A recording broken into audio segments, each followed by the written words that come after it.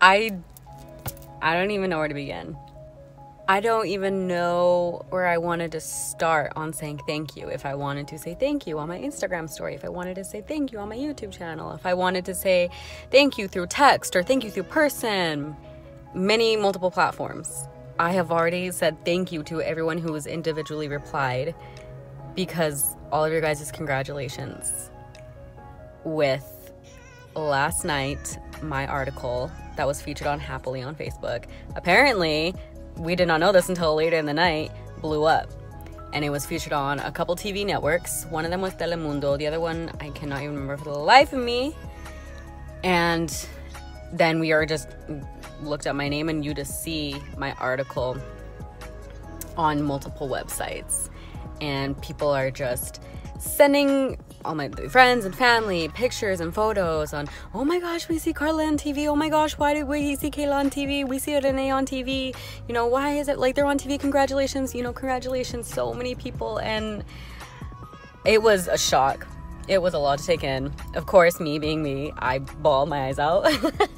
Totally cried and called people and shared everyone the news, and it was so huge. It was so huge. And I still this morning have, if you can't tell why I've laid low on my phone, because it was still a lot to take in, and people are still blowing up my phone through multiple platforms trying to get a hold of me. And all I can say, and I've always said this from the very beginning with everything with my adoption series, thank you guys for the support. Thank you guys for believing and seeing and supporting and sharing my journey of adoption to everyone, to yourself, to your friends, to other people around.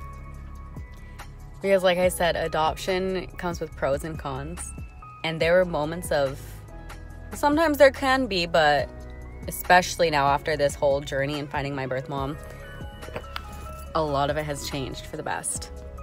Because now I see more of who I am. I see everything of who I am when it comes to the Guatemalan roots and my Latino culture, especially with my mom.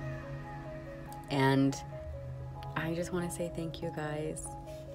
I just want to say thank you for everything that it's been, for all of the websites, all of the articles that it's been featured on.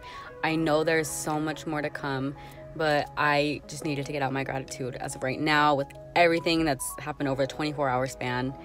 It's been a lot.